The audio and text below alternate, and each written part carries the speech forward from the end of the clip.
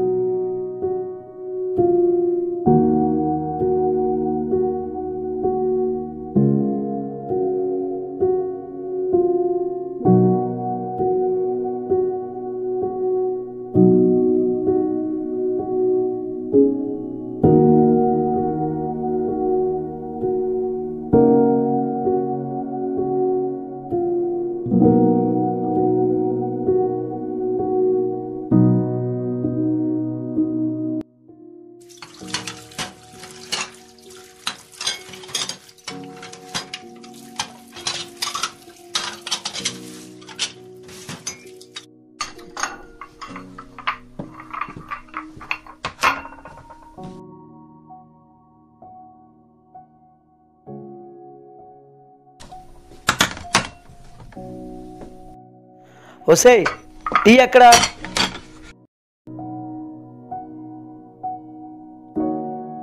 ఒక్క నిమిషం అండి, పెడుతున్నాను. ప్రతిరోజు నీకు చెప్పాలా పొద్దున్నే టీ ఇమ్మని? బయట పని చేసుకుంటున్నానండి. స్నానానికి నీళ్లు పెట్టావా? పెట్టా. బుజ్జిని నిద్ర లేపావా? వద్దండి, దాన్ని ఇప్పుడే లేపొద్దు. నా పని అయిన తర్వాత లేపుతా. సర్లే, నీ ఇష్టం వచ్చినట్టు చావు.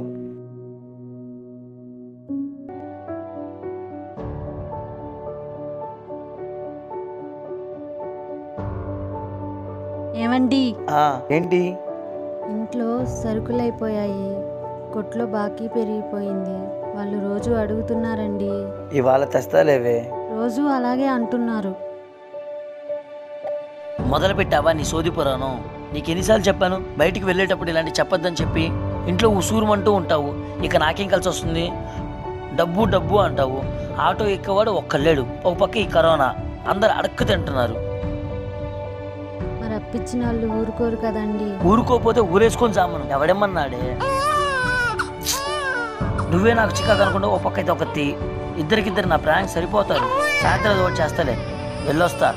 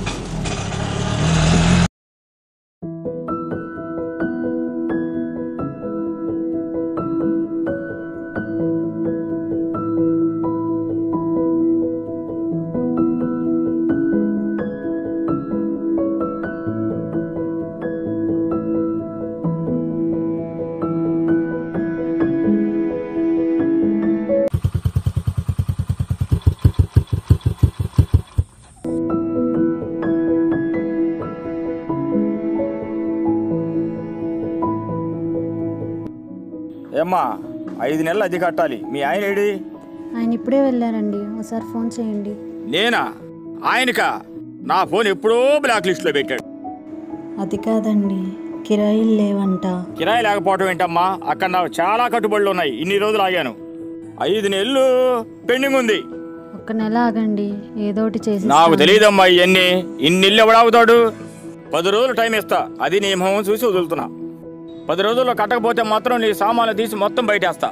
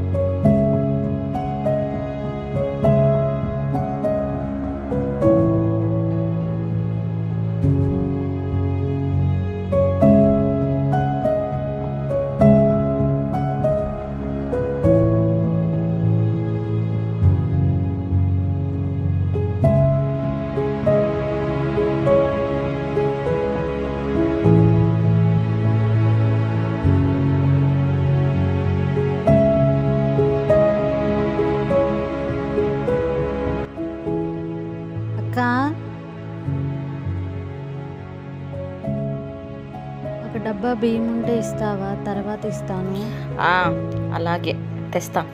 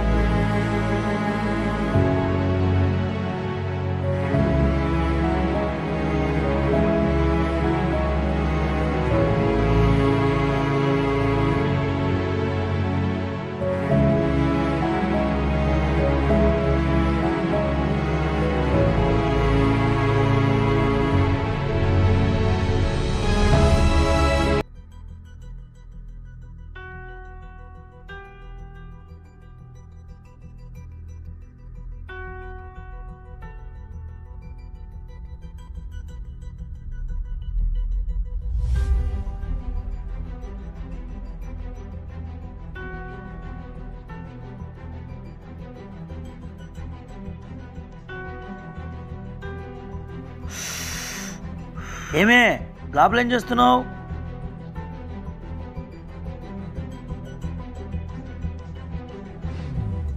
ఏమండి, రండి లోపల మాట్లాడుకుందాం.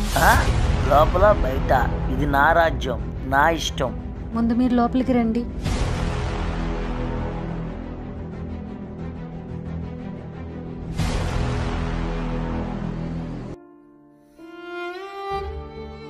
పొద్దున మీరు బయటికి వెళ్ళినప్పుడు హౌస్ ఓనర్ వచ్చారు. 10 రోజుల్లో ఇంటద్దె కట్టకపోతే సామాన్లు బయటపడేస్తా అన్నారు. కొట్లో పాత బాకీ కడితే గాని సరుకులు ఇవ్వనంటున్నారు. మీరు చూస్తే రోజు ఇలా తాగొస్తున్నారు, చేతిలో చిల్లిగవ్వ లేకుండా. ఏంటే బలిసిందా ఒళ్ళు? జోబులో చేయబెడుతున్నావు? ఇలా అయితే ఎలా అండి? అప్పుల వాళ్ళు రోజు గొడవ చేస్తున్నారు, నా వల్ల కావడం లేదు. మీరు సమాధానం చెప్పండి. కనీసం ఫోన్ ఎత్తరు, ఎత్తి మాట్లాడరు. అందరి ముందు ఎలా పడితే అలా మాట్లాడుతున్నారు. సర్లే రేపిస్తాలే. పొద్దున్నుంచి ఏమీ తెలియదు, బాగా ఆకలేస్తుంది. కొంచెం అన్నం పెట్టవే. దీనికేం తక్కువ లేదు. చీచి, పడుకున్నావా బుజ్జి? సరే పడుకో.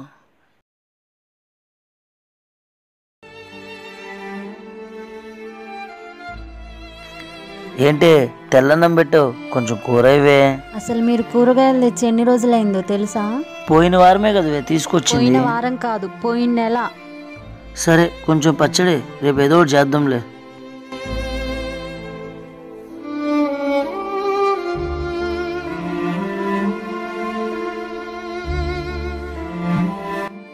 ఏంటండి మీరు అసలు మమ్మల్ని పూర్తిగా పట్టించుకోవడం లేదు. ఇరుగు పొరుగు వారు మాట్లాడే మాటలకి చచ్చిపోవాలనిపిస్తుంది. ఈ వీధిలో అందరూ మన గురించే మాట్లాడుకుంటున్నారు. ఎవరే అది? చెప్పు, వాళ్ళ సంగతి చూద్దాం. అబ్బా పోయి మీకు చెప్పాను చూసారా, నా చెప్పుతో నేను కొట్టుకోవాలి. పాప పడుకుందా? దాని సంగతి మీకెందుకులేండి. మీరు ఎప్పుడైనా దాన్ని నిద్రపుచ్చారా లేకపోతే నిద్ర లేపారా? మీకు ఇష్టం వచ్చినప్పుడు వెళ్తారు, మీకు ఇష్టం వచ్చినప్పుడు వస్తారు. అది కాదే, నువ్వు అర్థం చేసుకోకపోతే ఎలానే? నేను అర్థం చేసుకుంటానండి, అప్పులో అర్థం చేసుకోరు కదా.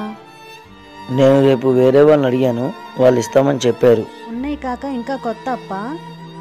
అది అప్పు కాదే.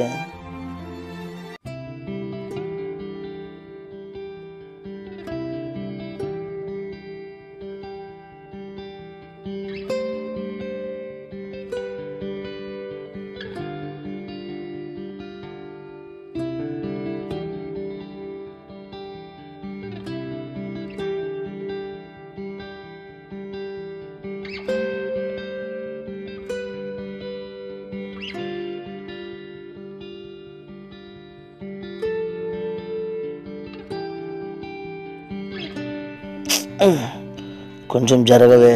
మందు వాసన, చిచి అవతలకు పో.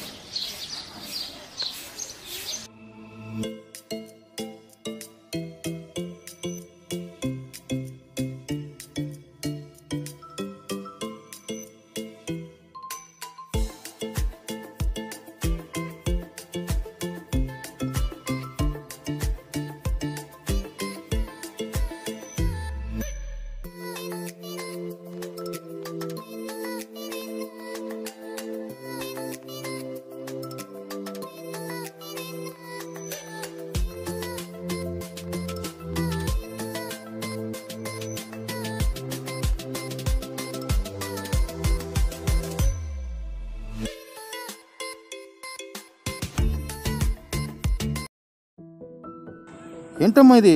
100 రూపాయలు ఇచ్చావు, 4000 ఇవ్వాలి. అది కాదండి, ఆదాయం పూర్తిగా లేదు, చాలా ఇబ్బందుల్లో ఉన్నాం, అందుకే లేట్ అయింది. మాకు ఆదాయం లేదమ్మా, అలానే మాకు అప్పించిన ఊరుకుంటారేంటి? అమ్మ నా బూతులు తిడుతున్నారు, మేము అలా తిట్టలేంగా. అలా ఎందుకులేండి, 2 రోజుల్లో చూసి ఇచ్చేస్తాను. ఏం కావాలి ఇప్పుడు మీకు? పాపకి బిస్కెట్ ప్యాకెట్, గుడ్లు ఇవ్వండి.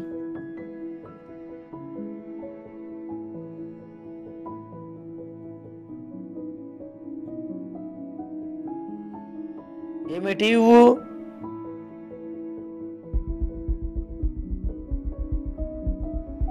ఈరోజు మీరు ఎలాగైనా డబ్బులు తీసుకురావాల్సిందే, నా వల్ల కావట్లేదు. లేకపోతే ఇంట్లో ఉండి వచ్చిన వాళ్ళకి సమాధానమైనా చెప్పండి, మీకు తెలుస్తుంది. ఏంటే బెదిరిస్తున్నావు? లేదు, బతిమాలుకుంటున్నా.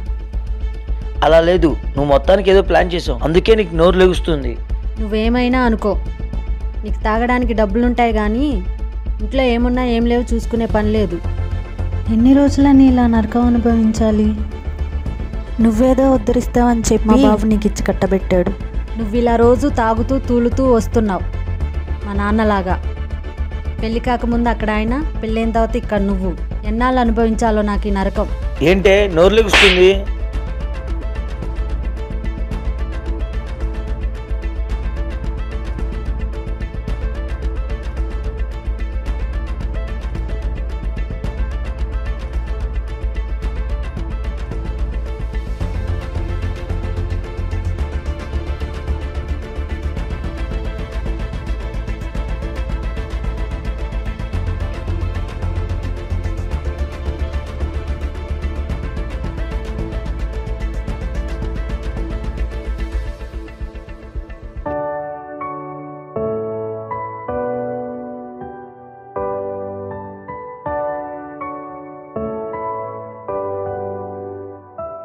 బాబు ఒకటి, ఒక సిగరెట్.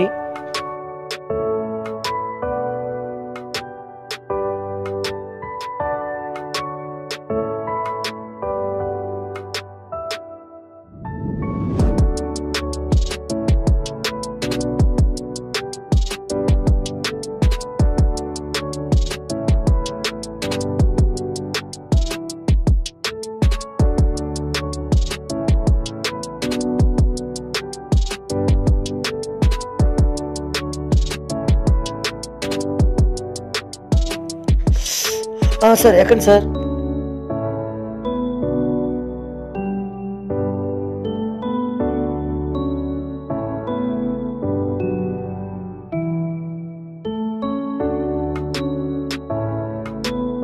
సార్ ఒక్క నిమిషం.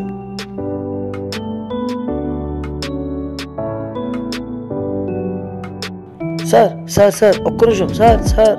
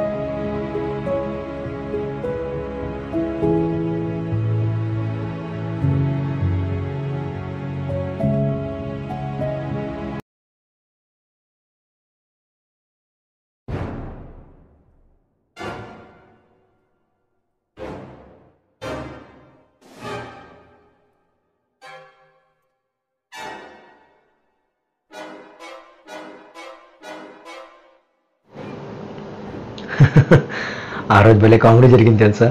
నేను చెప్తున్నా ఉన్నాను వాడిని వెళ్ళొద్దనే, అయ్యో భలే వెళ్ళి విరుక్కుపోయాడు. నేను చెప్తున్నా వెళ్ళలేదు, ఎన్నోసార్లు చెప్పాను వాడికి. ఏమైంది ఏమైంది? వసే పొద్దున్న అనుకున్నానే నువ్వేదో ప్లాన్ చేసావని, అందుకే నీ మీద డౌట్ వచ్చింది. అయ్యో సార్. ఎవడరా నువ్వు? నా పిల్లంతా నీకేంట్రా పని? ఎక్కడరా మీ ఇల్లు? నా కొడక్క. ఆకాష్ని వదులు. ఏంటే వాగుతున్నావు? ముందు ఆకాష్ని వదులు, లేకపోతే పోలీస్ కంప్లైంట్ ఇస్తాను. నీ రంకుతనాన్ని బయట పెడతాను నేను. సార్ ఆకాష్ నువ్వు వెళ్ళు, నేను చూసుకుంటాను. ఏంటి చూసుకునేది? ఇంకొక మాట మాట్లాడావంటే నేనేం చేస్తానో నాకే తెలీదు. ఏం చేస్తావే? ఇంట్లో మొగుడిని పెట్టుకుని బయట వాడితో కొలకడం తప్పు కాదా? నువ్వు మొగుడివా? ఏనాడైనా మూర మల్లెపూలు తీసుకొచ్చావా? ఎప్పుడైనా తిన్నావా అని అడిగావా? మొగుడంటే శరీరాన్ని పంచుకునేవాడు కాదు, బాధ్యతగా చూసుకునేవాడు.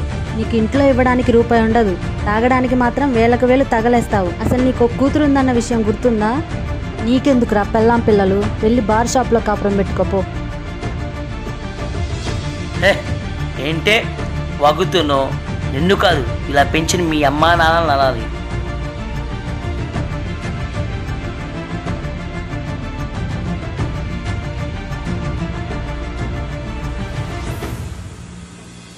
సరే, మీ అమ్మాయిని వదిలేస్తున్నా. ఇక ఏం జరిగినా నాకు సంబంధం లేదు.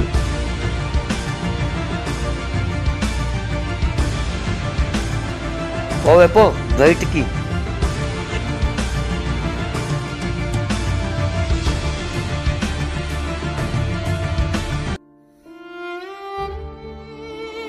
ఎందుకమ్మా ఏడుస్తున్నావు? రా లోపలికి రా. ఎందుకు ఏడుస్తున్నావు?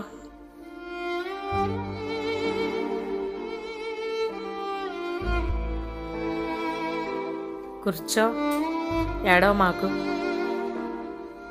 అయినా నీకు ఆకాష్ గారి పడదు కదా. అయినా నువ్వేంటే మన ఇంటా వంట లేని దిక్కుమాల పనిచేసి అసలు వాడికి నిన్ను అనేలాగా నోరు ఇచ్చింది ఆ లుచ్చేదవికి నువ్వే.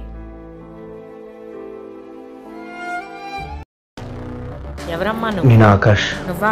అసలు నువ్వు ఇక్కడికి ఎందుకు వచ్చావు? ఇప్పటి వరకు చేసింది సరిపోదనా ఇంకా నా గుమ్మం ముందుకు వచ్చావు? సారీ అండి, ఇలా జరుగుతుందని అనుకోలేదు. నువ్వు చేసిన ఎదవ పనికి ఎంత దిక్కుమాలిన పని చేసావో నీకు. ప్లీజ్ అండి, నేను చెప్పేది ఒకసారి వినండి. ఏంట్రా నువ్వు చెప్పేది నేను వినేది? రేపు నీ పెళ్ళయ్యాక నీ భార్యని ఇలాగే పంపిస్తావా? ఒకసారి నీ తండ్రి స్థానంలో వేరే వాళ్ళని ఊహించుకోరా, నీకు తెలుస్తుంది ఆ బాధ ఏంటో.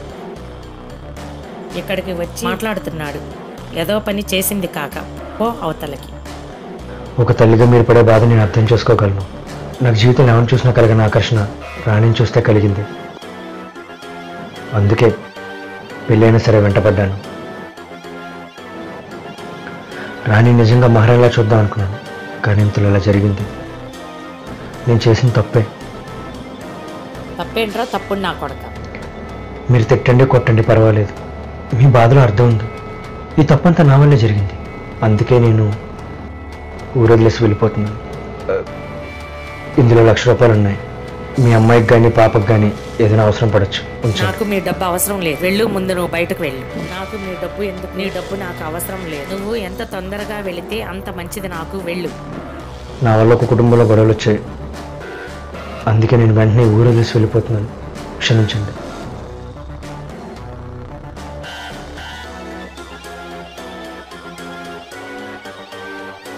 ఏంటే ఇదంతా? నలుగురికి తెలిస్తే ఇంకేమైనా ఉందా? నా కడుపున చెడపుట్టావు కదే. అనమ్మా అను, ఇంకా అను. మీరేమో అలచ్చా నా కొడుకిచ్చి పెళ్లి చేశారు, వాడేమో తావుడికి బానిసై కనీసం పిల్లని పట్టించుకోవడం కూడా మానేశాడు. జీవితంలో ఎన్నో ఊహించుకొని పెళ్లి చేసుకున్నాను. కొత్త జీవితం ప్రారంభిద్దామనుకున్నాను. పెళ్ళైన కొద్ది రోజులకే వీడి నిజ స్వరూపం బయటపడింది. ఆకాష్ నన్ను వంకరగానే చూస్తున్నాడు అనుకున్నాను, కానీ నాలోని బాధని సంతోషాన్ని కూడా గమనించాడు. అలా అనుకోకుండా ఒకరోజు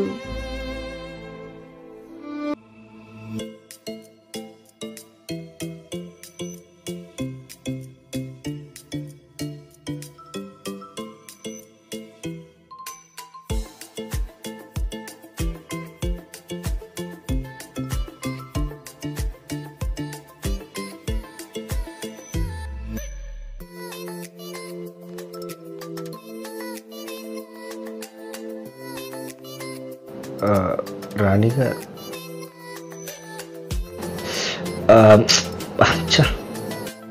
రాణి గారు ఒకసారి మీతో మాట్లాడాలి. నాతో మీకు మాటలేంటి? ప్లీజ్ అండి, ఒకసారి నేను చెప్పేది వినండి, ఆ తర్వాత మీ ఇష్టం. త్వరగా చెప్పండి, ఎవరైనా చూస్తే ఏమన్నా అనుకుంటారు. నేను గత 2 సంవత్సరాలుగా మిమ్మల్ని గమనిస్తున్నాను. మీ మొక్కలో చిన్న చూడాలని చాలా ప్రయత్నం చేశాను, కానీ మీరు ఎప్పుడు ఏదో కోల్పోయినట్టు ఉంటారు. అది నా పర్సనల్, మీకెందుకండి? వచ్చిన పని చూసుకోండి.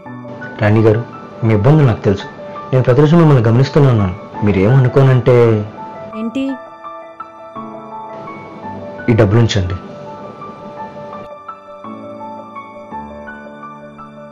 ప్లీజ్ మీరు ఇక్కడి నుంచి వెళ్ళండి. మీరు ఎలా అర్థం చేసుకున్నా పర్వాలేదు, నేను మాత్రం ఏ స్వార్థం లేకుండా ఇస్తున్నాను. ఆ తర్వాత మీ ఇష్టం.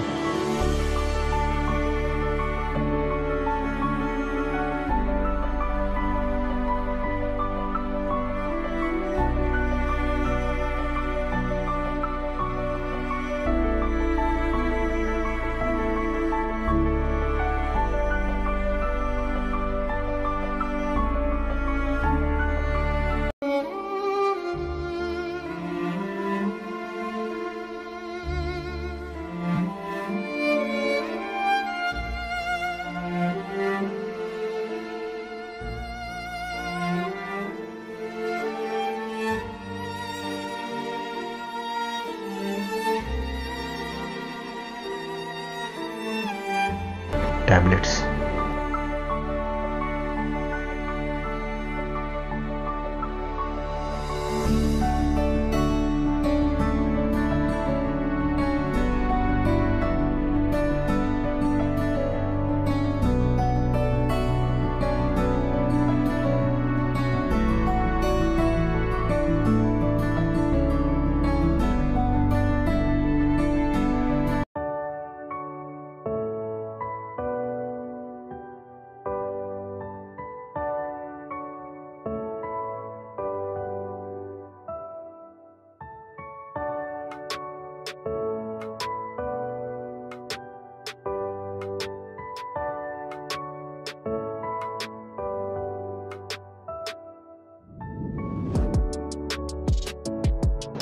ఏంటండి? కరెంట్ అందరికీ ఉంది, మాకు లేదండి. లైన్ మ్యాన్ వచ్చి ఇప్పుడే మీ ఫీజు పీక్కెళ్ళాడు. గదివ జీవితం ఉంటే ఎంత పోతే ఎంత. ఏం ఆలోచిస్తున్నారు? ఏం లేదండి. ఒక 5 నిమిషాలు ఆగండి, నేను ఇప్పుడే వస్తాను.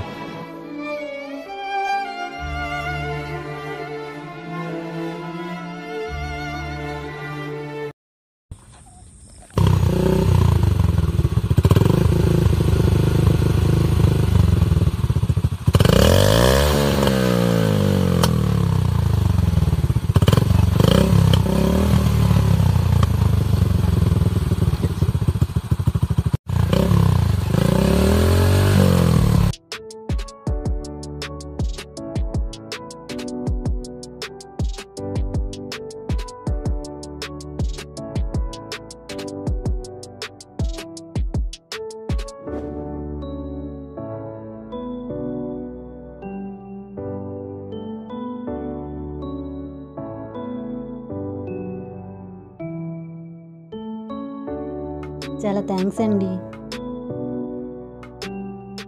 Current bill కట్టేశానండి. మీకు ఏదైనా సమస్య ఉంటే నాతో చెప్పండి. మీరు బాధపడితే నేను చూడలేను. మీ ముఖంలో చిరునవ్వు చూద్దామని ఇదంతా చేస్తున్నాను. ఇది నా నెంబర్. మీకు ఏదైనా అవసరం ఉంటే నాకు మిస్డ్ కాల్ ఇవ్వండి. ఉంటాను.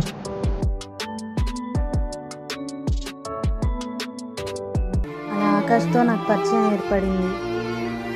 పెళ్ళై 3 సంవత్సరాలైనా పక్కింటోళ్ళు వండే కూరలో వాసన చూసి బతికేశాను.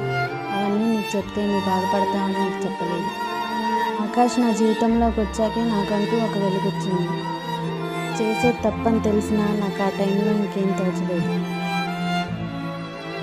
ఏదోని మార్చడానికి చాలా ప్రయత్నించాను.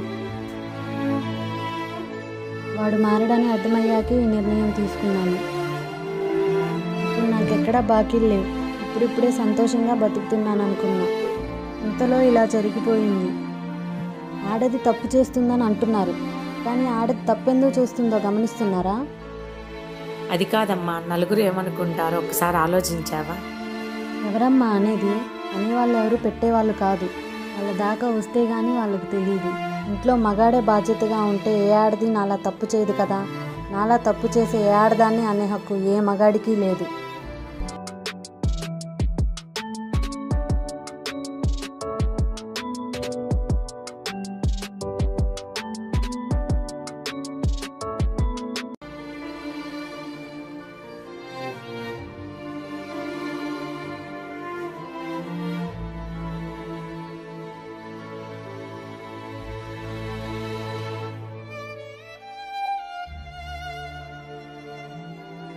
ఏమండి, లెగవండి. ఎవరు? నేనండి, మీ రాణిని. విరిపోయావు కదవే, మళ్ళీ ఎందుకు వచ్చావు? ఓ, వాడు కూడా నేను వదిలేశాడా? ముందు మీరు లెగవండి, పైన పడుకోండి.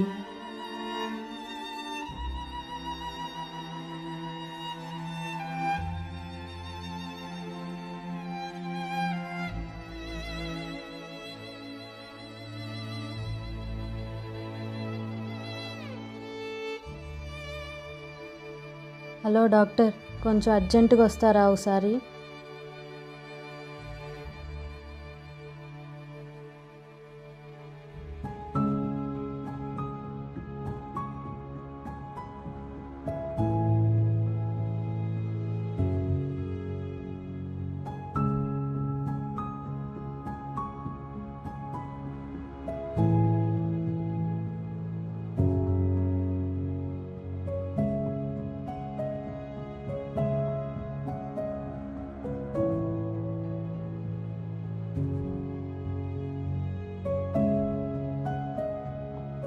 పేషెంట్ ఎత్తనేనా?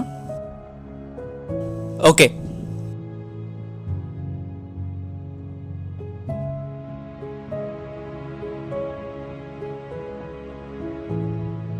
మెడిసిన్స్ రాస్తాను, సరిపోతుంది.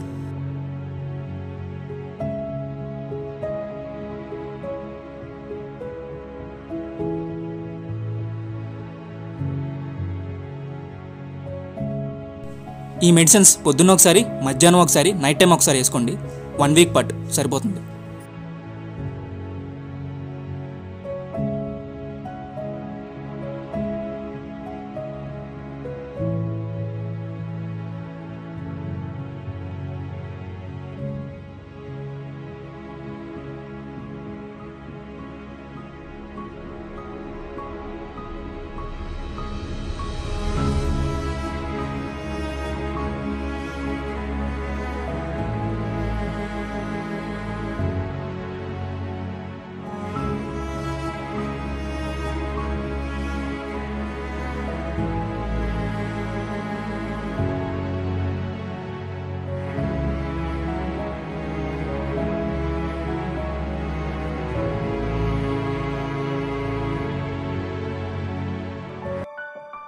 నన్ను క్షమించువే, ఇదంతా నా వల్లే జరిగింది. ఈరోజు నా స్వార్థం కోసం నేను చూసుకున్నా, కానీ నువ్వు లేకపోతే నేను లేనే. నా సంగతి తెలుసు కూడా నా జీవితంలోకి వస్తావని అస్సలు అనుకోలేదే. రాణి, నాకు ఒకే ఒక అవకాశం ఇస్తావా? నీకు ఒక మంచి భర్తగా, పాపకు మంచి తండ్రిగా నిలబడతాను, ప్లీజ్. అయ్యో, అలా అంటారేంటండి? మీరు మారారు, అదే నాకు 10,000. అసలు మీరు మారుతారనుకోలేదు.